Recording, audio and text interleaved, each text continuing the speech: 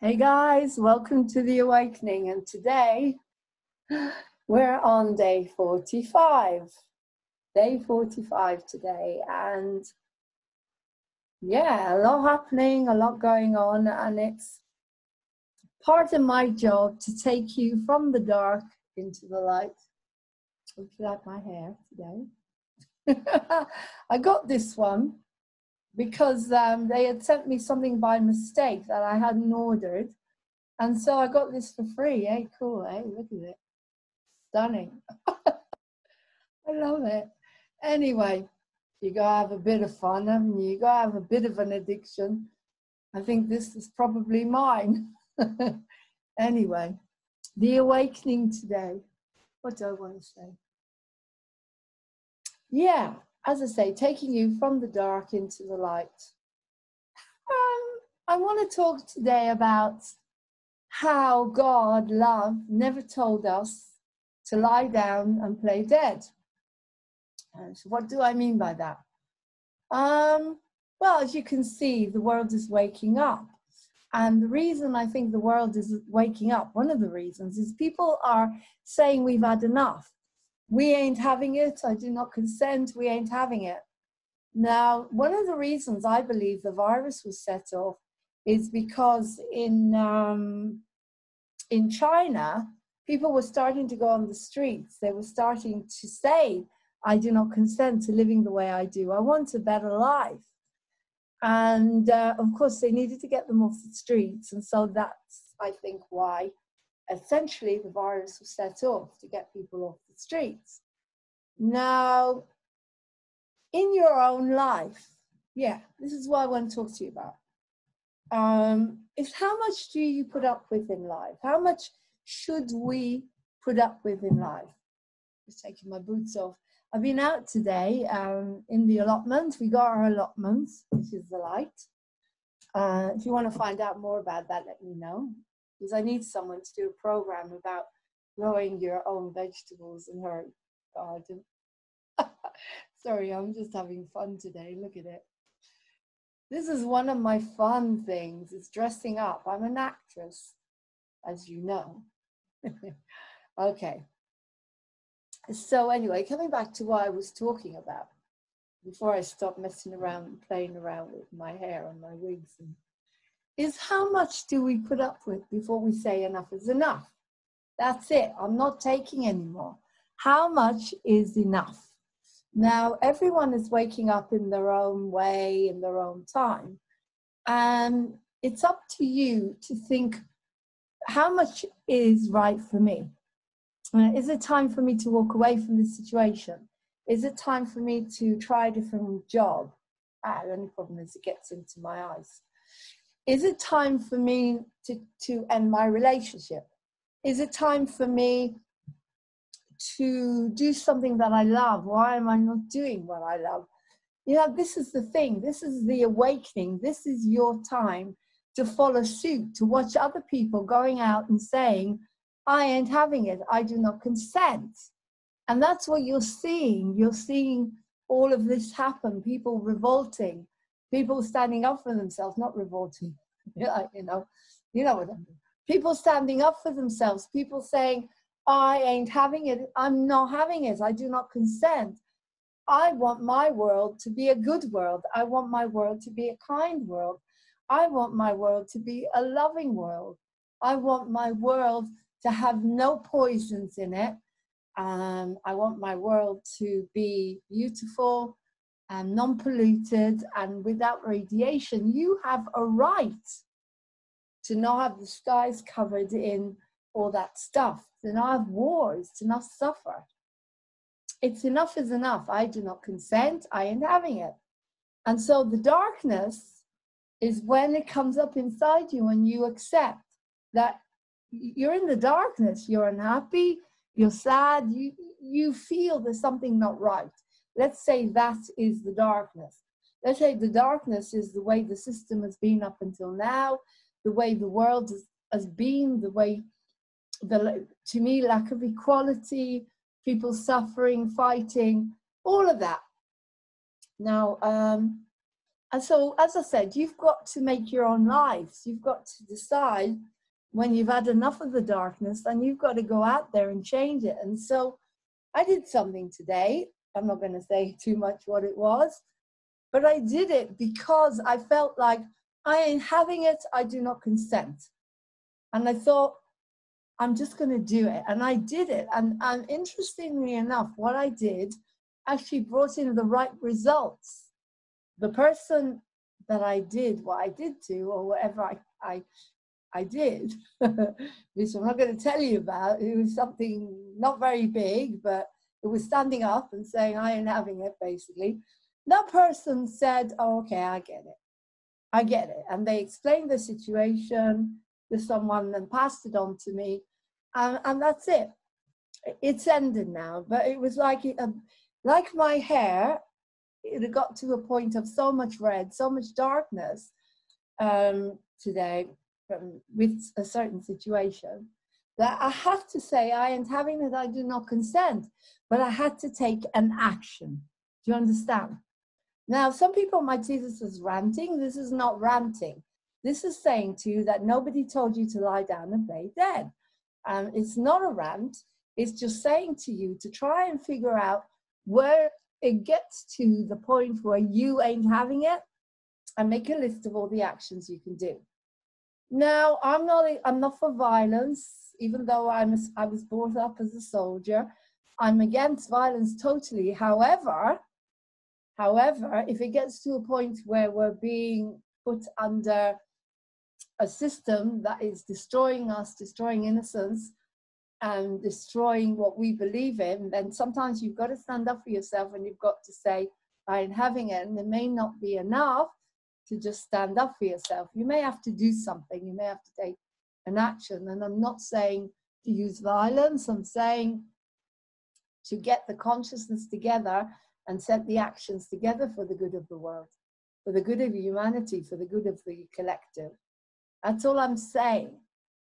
And like people having meetings to say that 5 thing, if they don't stop it in order to do lots of tests, then we have a right to do what we have to do to protect our health. That's as far as I'm going. But this is what I wanted to talk about today, is how far has your life gone to the point where I ain't having it, I do not consent. If it's got to that level of darkness, then it's time to take action. It could be anything, as I said, but you have a right to take action. Okay? That's all I'm saying. So your life may not change until you take a certain action, whether it's saying what you have to say. Let the throat chakra open. Communicate. Say what you have to say. Either say what you have to say or do what you have to do, but don't keep it inside. As I said, we talked about robots, we talked about programming. And if you're keeping inside all the pain and you're not asserting yourself and you're not saying, hang on a second, we need to talk about this. And there's other situations in my life where I feel a bit walked all over, where people have been unkind and they have not seen their side in it. And sometimes you have to back off, but we're in the awakening. And so weigh it up, weigh it up. And you decide, using your throat chakra, using your common sense, like to me, the way God would, being neutral, but able to say exactly what it is you want to say. What is it you want to say? How do you want to say it? That's what you've got to figure out.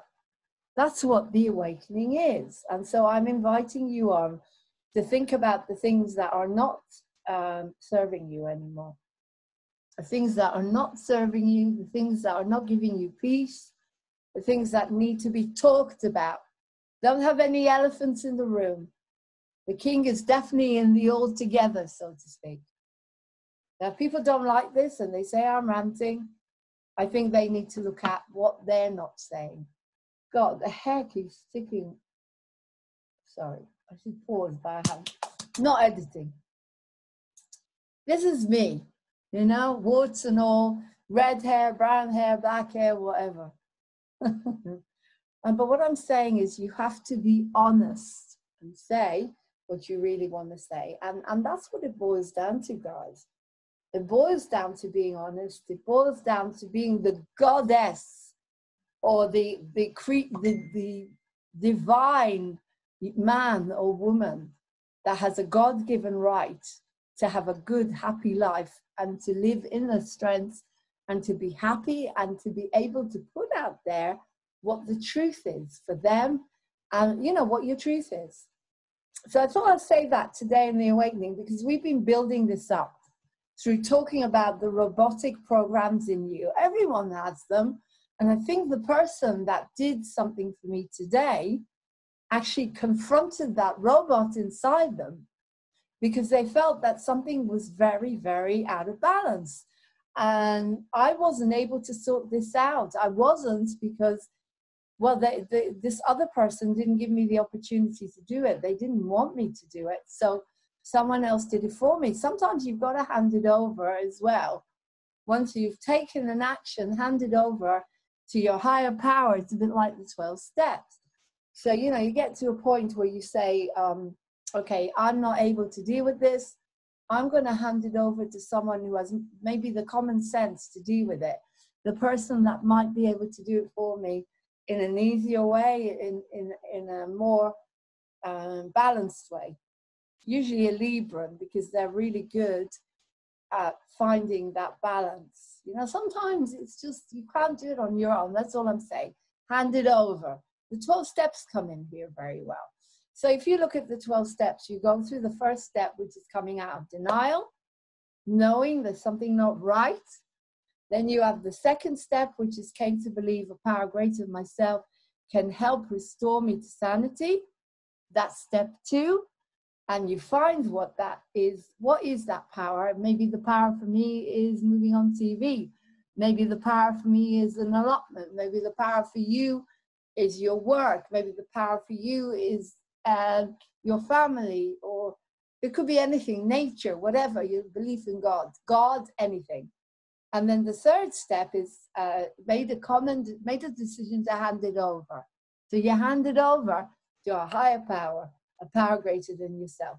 And I had to do that today after I felt like I've come to the end of my tether now. I don't know what to do. I can't do this anymore. And you know, I did that before when I couldn't release my dad's estate. I was able to hand it over to someone, and that was it. We ended it. And I had to be humble. I had to go hand in cap and ask this person that I had no communication with whatsoever, who did not express wanting to have communication. They did help me in the situation. So let's have a how to stay sane in a crazy world card. Hope you're having a beautiful day, but as I said, you do not consent. If you feel it's not right, something's not right, you need to open up and say it. And sometimes you get people like me that push you and you'll think, oh, you know, I don't like what she's saying, or she's having a go, or she's too loud, she's too noisy, oh, she's gone back into being mentally ill again, or she's having a rant. No, this is not mental illness. Mental illness is when you can't come out of it, darlings. It's when you can't sit here and you can't do a conversation or a program or an interview and be calm, very calm and gentle as you do it. That's mental illness. Mental illness is not when you have an outburst, or you break down, or you cry, or you have a bit of a rant. And I do not accept that anymore. I do not consent to people saying, oh, you're mad, because it's something they're not prepared to look at. So they need to look at whatever it is they think is mad in me. There's a lot of things that I feel, you know, I've gone around and I've said that Trump is actually good for us. And people said, oh, you're insane, you're mad, he's a terrible person, yada, yada, yada. And I said, well, one day you'll realize that he may not be what you think. And they called me mad. They called me mad when I said that aliens exist.